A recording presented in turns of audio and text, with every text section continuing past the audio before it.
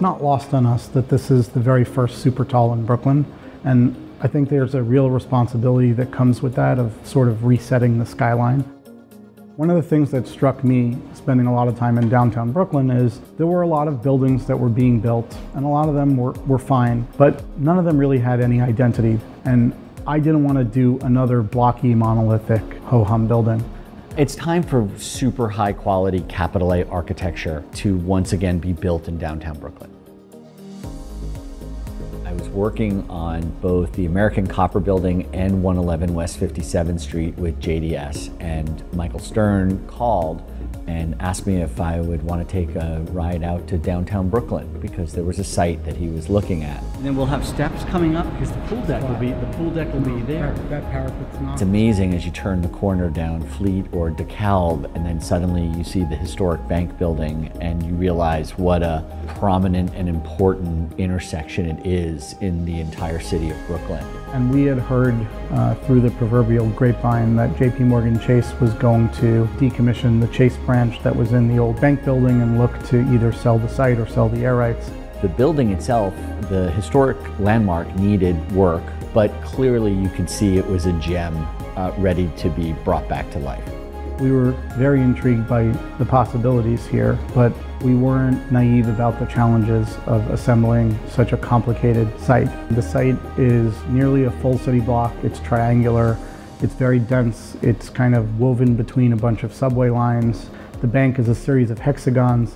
There kind of isn't a straight line anywhere to be found, and to figure out how to do a very large tower with mixed uses, with a very complicated foundation system, preserving landmark walls, integrating them into the tower. It was a real challenge, but that's really what excites us about doing these kind of projects. You know, it's a puzzle. So this site was zoned to have a very tall building on it. It was really seen as the sort of pinnacle of the downtown Brooklyn skyline. If you deployed all the FAR on the non-landmark sites, you ended up with a very long slab building. We just saw it as a kind of inelegant solution. If we wanted to make a really beautiful building, a building worthy of being the tallest building in Brooklyn, it needed to come onto the landmark site.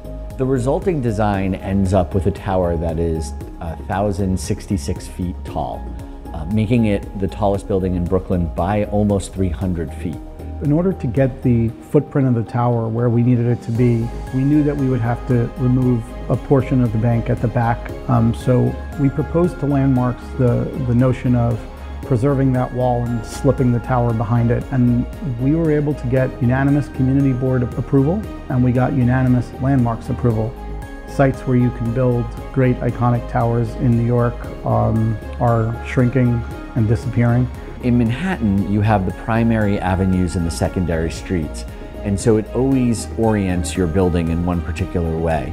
In Brooklyn, all the grids are shifted because they were developed at different points in history. The Brooklyn Tower will be viewed from many different angles, and so by using hexagons and interlocking hexagons that have setbacks that go up in a spiral, it created almost a lighthouse effect in the center of the Brooklyn skyline. When you look at the facade in the oblique, you could see how a glass building turns into a solid, and that's remarkable.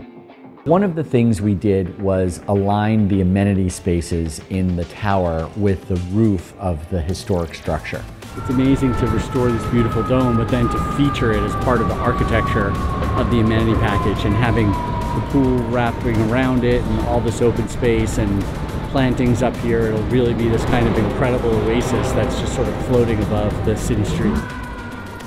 And one of the things that really does excite us about this building is being able to build an iconic Supertall that has all the attributes of all the Supertalls along Billionaire's Row, let's say. Incredible ceiling heights, expansive panoramic views. This building has all of those attributes and arguably even more, because it has an even more robust amenity package. It has even more transportation and retail adjacencies. And it's a very large building with a lot of units. It's exciting for us that we could build a building that a large swath of the population will get to live in and enjoy, not just an elite few. Of course, the building is really striking presence on the skyline, and it's very bold and dynamic. But when you walk in and you cross the threshold, it has to feel right inside out. And we've worked really hard with our team to make sure that it's coherent inside and out, and the grandeur of the building on the outside translates inside. Our condominiums essentially start above the roof lines of almost every other building in Brooklyn at over 500 feet in the air. So what other people consider their penthouse is just where we start. We keep going from there. We're very proud that we're the ones who are doing it, and we think that we're really doing Brooklyn justice by bringing this incredible building.